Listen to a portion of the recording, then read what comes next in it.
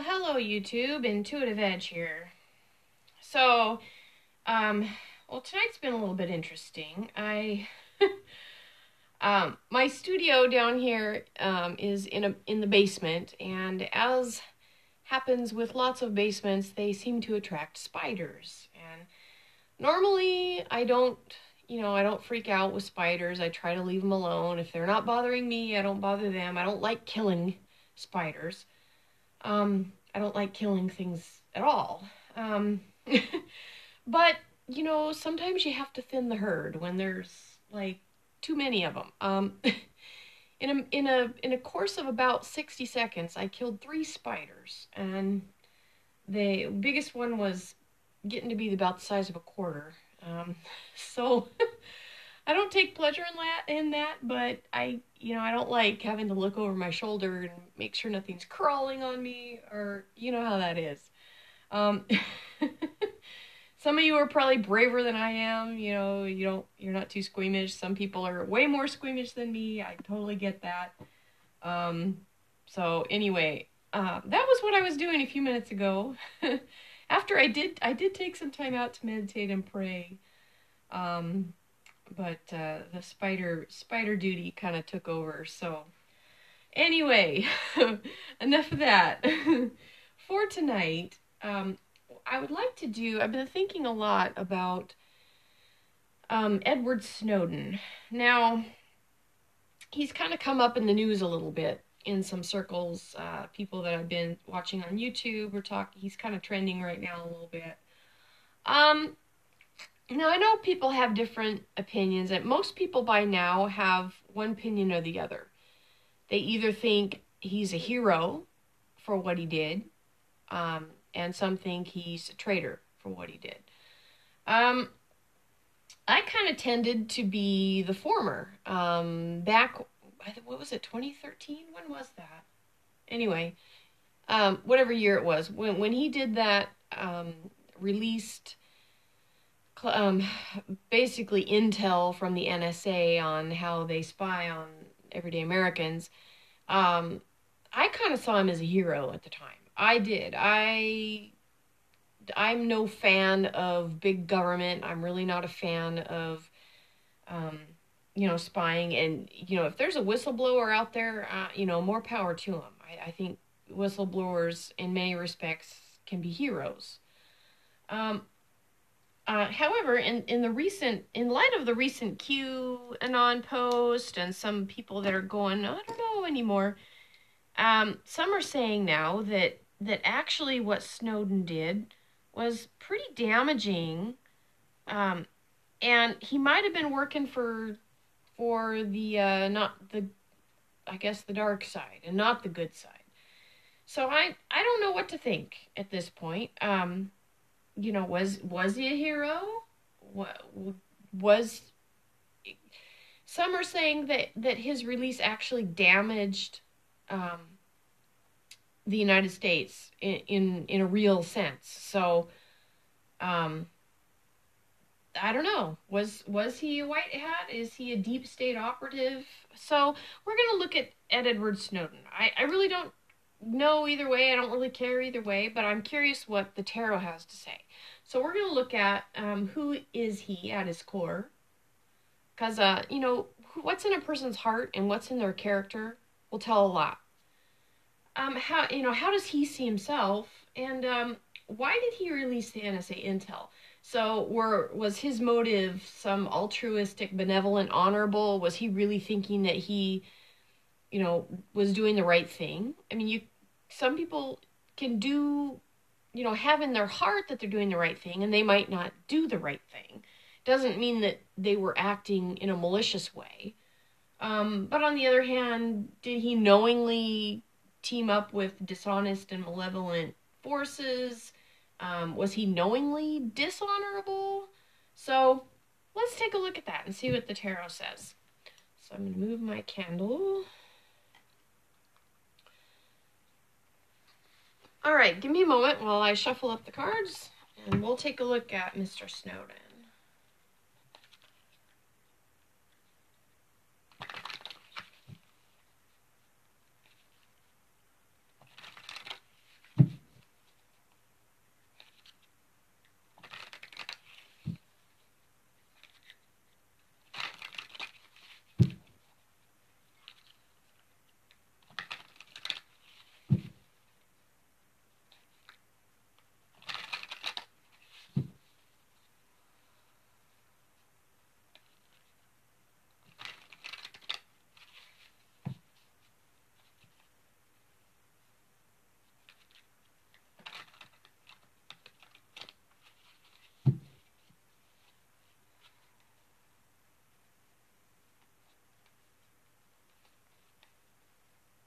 All right. Okay.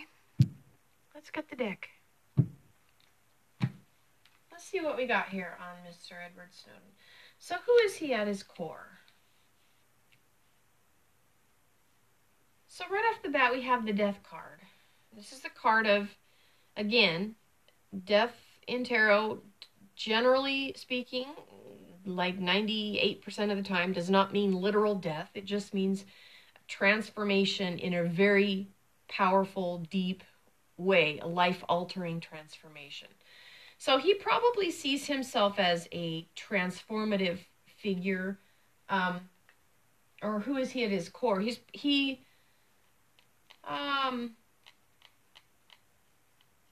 may, well, obviously he is a very transformative figure. This is a reversal on that card, which could have some alternate meanings. Let's keep going here. See, oops, I think I bumped the camera. Okay, sorry about that, guys. Okay, so how does he see himself? So on the first question, who is he at his core, we had this death card, which is like a kind of an ominous, transformative type of figure. How does he see himself? He sees himself as the good guy. He sees himself as very much doing the right thing and being part of what he considers to be a right and righteous cause. That's very literally. I mean, the Sun card, how he sees himself, that's how he sees himself. Okay. This is on the question of why did he do what he did? Why did he release the NSA intel? Was it, this benevolent, honorable intent, or was it dishonorable intent? We've got this is kind of a lost card. We've got the Five of Cups. This is a card of, it's being focused on an emotional loss. Let me look at this a little bit here. Generally with the Five of Cups, you're obsessing over things that you've lost. You're despondent, inconsolable. So how does that apply? And it's like you're in a destructive state of mind, and you're having a hard time focusing on the good that's around you because you're in the middle of something destructive. So let's keep going and see what this fleshes out. I think there's more to this story. Who is he at his core? We've got the Page of Cups on top of the Death card. Page of Cups is kind of a tricky card. It's a little bit tricky, a little bit fishy. I don't think he's completely a saint. I'll put it that way. When you've got the fishy card, you've kind of got somebody who's a little bit kind of got something up his sleeve or hiding something a little bit shady. That's interesting. Okay, let's keep going. How does he see himself? Well, we got the Sun card. Obviously, he sees himself as a messenger. He sees himself as a warrior sent out on a mission. He very much sees himself as moving into the realm of being a messenger, very active. So this seeing himself as the sun, doing good things, he sees himself as like a warrior, a messenger, bringing that to light. Okay. So again, this next card is, why did he do what he did? Honorable or dishonorable? This is, wow, we've got the Nine of Pentacles reversed. Generally speaking, upright. Nine of Pentacles is a very positive card. It's you're reflecting Pentacles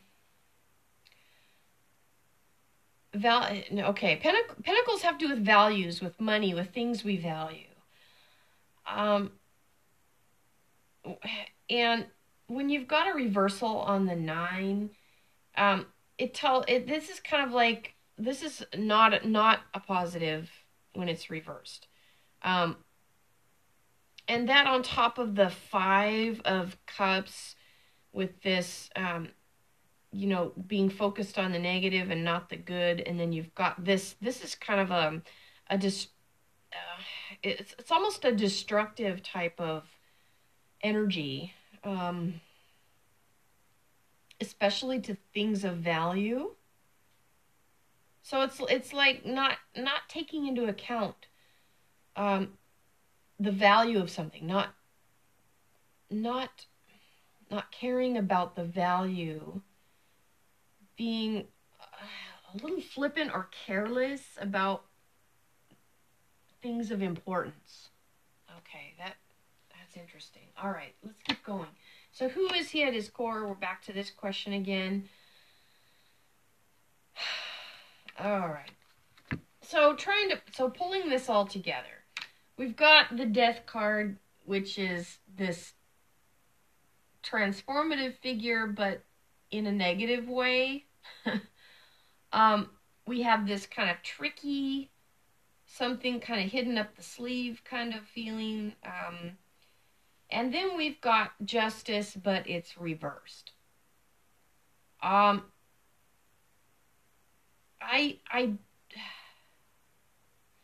this is hard for me because I over the years I've always thought that Mr. Snowden was, one of the good guys, just, being a whistleblower, that kind of thing.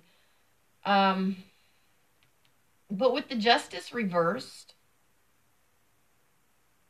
it's basically, I don't think that he's an altruistic, honorable intentions with who he is. I think he may portray himself or think of himself a little higher, but I don't think he's at his core the wonderful warrior that he thinks he is. There might be a little bit of incongruence there between who he portrays himself and who he is on the inside.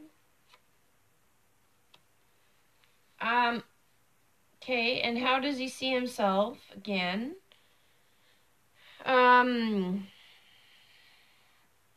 This is a card of waiting till the time is right. Being forced to wait, or not feeling like you're hemmed in and you're not able to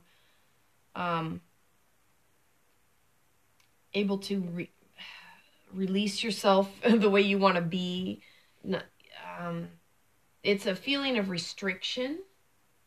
So he probably sees, and again, with where he ended up, kind of having to live on the lam, so to speak, he probably very much does feel like circumstances are such that he can't be what he wants to be and do everything he wants to do, just because there's kind of a price on his head. I think some people in the United States government would like to bring him back, just to maybe question him, possibly detain him. So I don't know. This is a feeling of like restriction, feeling restricted, and you have this person who has these wonderful aspirations about themselves with the Sun, feeling like a truth warrior, so to speak, and feeling hemmed in. So this is kind of, the feeling of this is like feeling like a victim. He probably feels victimized. I'm just guessing here. That I think this is saying he feels like he's a victim of circumstance, and it feels unfair to him. Okay, let's see what else we got. Why did he do what he did? Why did he release the intel? Honorable or dishonorable? When you've got a messenger card and it's reversed, especially the Knight of Swords. Knight of Swords is a card of, great energy, moving forward.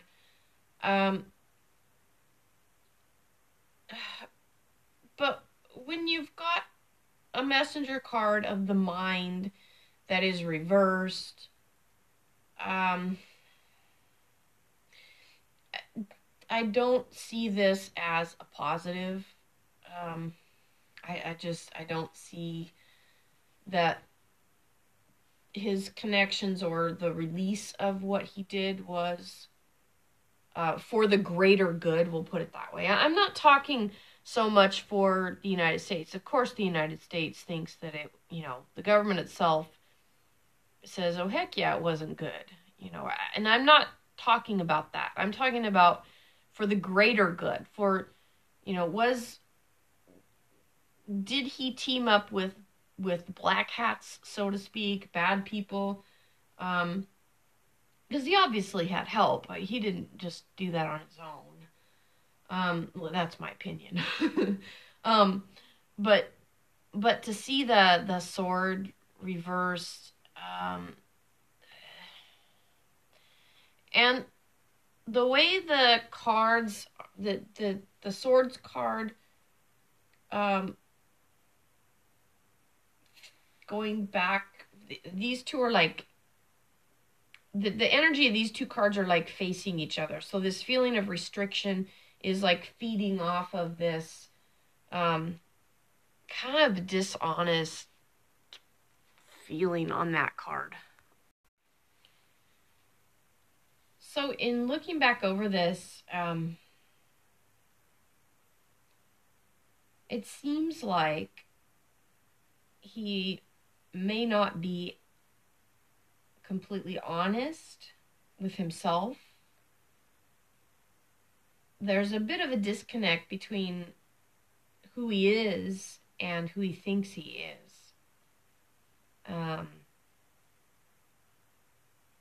So he may be a little more shady than he lets on. That kind of surprises me. Like I said, I thought he was, doing a good thing and was a good person for what he did. And then when I heard some people question it, I thought, well, I don't know. Let's ask the tarot. And the tarot seems to indicate that he may not be the hero that many people want to think of him as. So I guess, I don't know, maybe that gives a little more credence to what Q is saying. It seems to kind of line up with the Q post on Snowden. Overall, we've got the Ace of Pentacles. This is a new beginning card.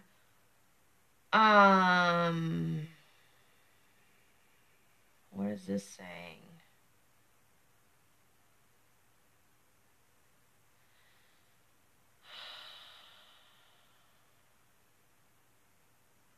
So there may be some more revelations coming.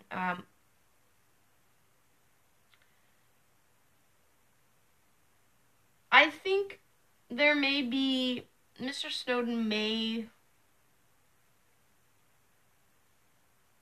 and again, I wasn't anticipating doing any kind of prediction with him, but I see this card as an opportunity to, in the future, move into a new phase and move, like he's gonna be pressed to make a decision, and it's kind of like being forced down a path, and sometimes fate, destiny, just the cause of life, you don't really have, we always have choices, but sometimes things pull us in such a way that we really kind of, if you're between a rock and a hard place, you don't really have anywhere to go. You just kind of have to go where you're being led. He may have to make that choice to move where he's being led. He may have to move with the choices that are put before him. And it may not exactly be what he wants to do. This could tie in with this feeling of restriction, being kind of hemmed in and feeling like a victim. I think he's going to have to face some music consequence or something. I feel this image with him kind of having nowhere to go, and this is what you got to do. You got to pay the price or go this direction for now. See where it takes you. He may kind of come to that kind of crossroads where it's like, you know what, I really don't have a choice. I gotta do this. So, and that may kind of be forced upon him a little bit. I think on the other side of it, things will take a turn and be a little different. That's just how I see it. Kind of like running out of options. Got to make a choice. Got to make a decision. Got to move this way, and there's kind of no other really option. It's like you got to go this way, and hope for the best. That's kind of how he's probably going to see it. It doesn't feel as terrible, like a horrible thing. It's just sometimes you just have to kind of own up, and it's just the feeling I get. It's like this path, like I don't mean to belabor that point. It's just something really strong I'm seeing with this card. So he may have to, maybe he'll strike a deal with the USG, U.S. government. I don't know. But he may have to go down a road maybe he's not too thrilled about, but it's kind of like, what else is he going to do kind of thing. So that's what I see with that. Okay, guys, that's all for this video for now. I appreciate you stopping by. Hope you like my videos. If you do, give a like, and I will see you in the next video. Take care, everybody. Bye-bye.